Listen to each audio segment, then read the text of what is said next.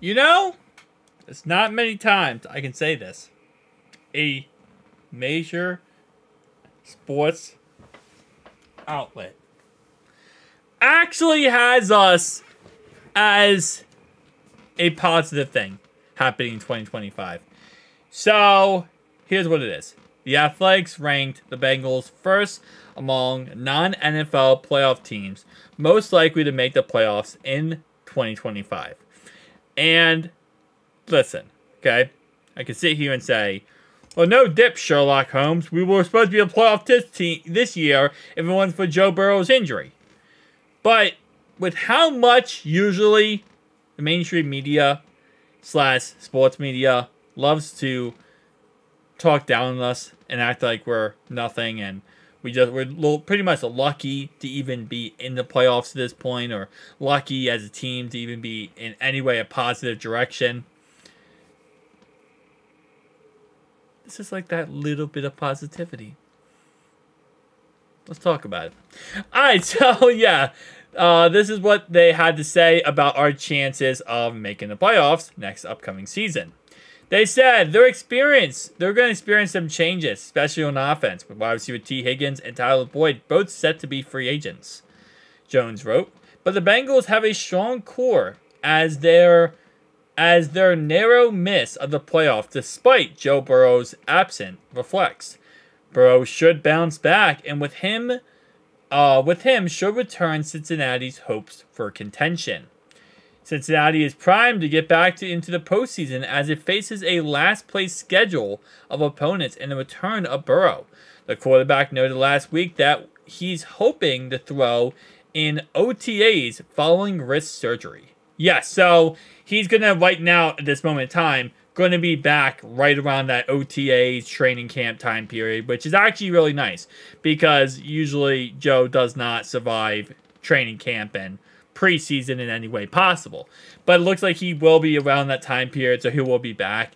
And I will say that last place schedule is actually going to be very freaking nice. Let's be honest.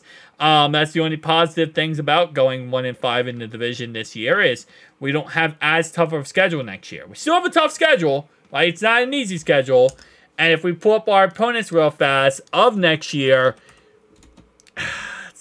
it's still going to be, and in my opinion, right? My opinion here, it's going to be a tough schedule.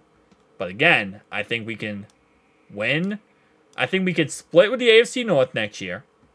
I think we can beat the Cowboys. I think we can beat the Chiefs, beat the Chargers, beat the Giants, beat the Panthers, and beat the Titans. That's what?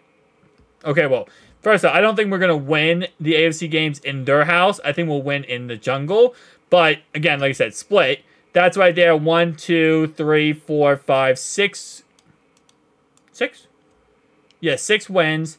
I think we beat the Patriots 7, 8, 9, 10, 11, 12, 13, 14. 14-3, we lose 3 games to the AFC North. I think that's very realistic and a realistic possibility that we could win the conference next year.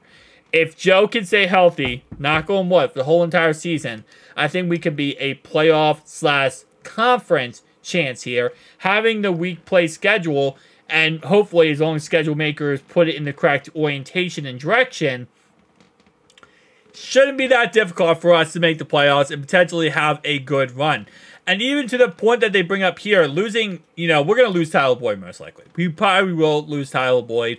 Whether or not he goes with Brian Callahan, he goes over there to Carolina or Tennessee or wherever he goes, I don't think we're going to lose T. Higgins, and I think that's going to be the major point of why we're going to be so successful in 2024 season/25 playoffs is because we're not going to lose T. Higgins. We're going to franchise tag him. We're going to figure that out, get Jamar Chase on the contract, and then that.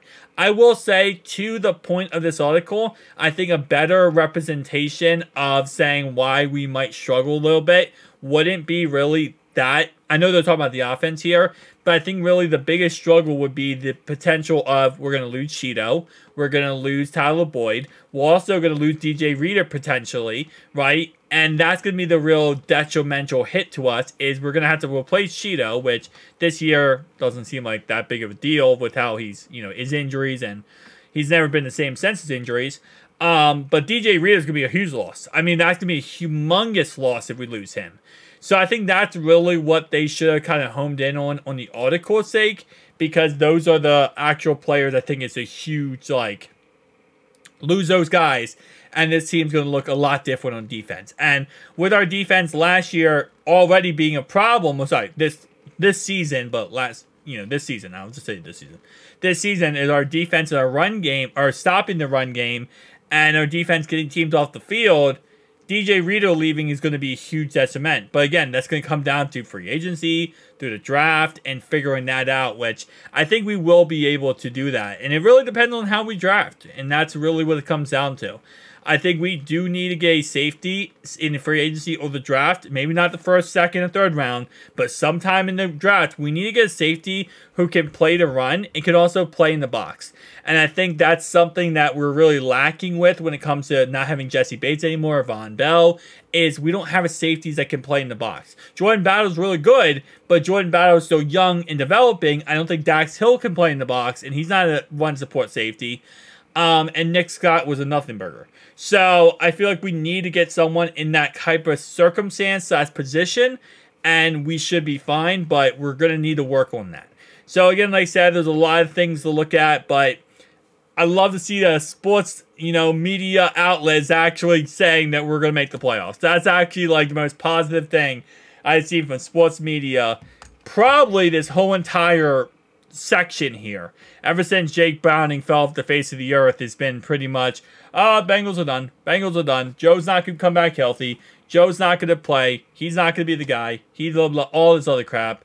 And T. Higgins is going. Doom and gloom. Tyler Boyd's going. This guy's going. This guy's going. It's going to be Bengals dark years again. Like, I've seen a lot of negativity, right, from sports media outlets. And that's not even talking about Nick Wright. Because if I bring in Nick Wright, he would even go beyond that, because his Chiefs right now just went ahead and beat the Bills. And I think he hates Josh Allen. Something like that. I'm pretty sure he dislikes Josh Allen.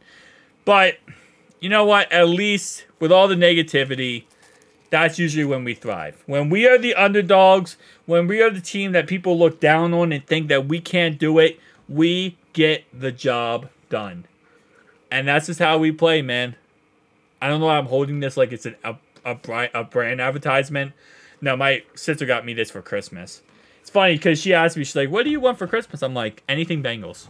And she was like, oh, well, are you sure? And I'm like, yeah, anything Cincinnati Bengals. So she got me that. She got me a hoodie and literally everything Bengals. So it worked out in the end, though.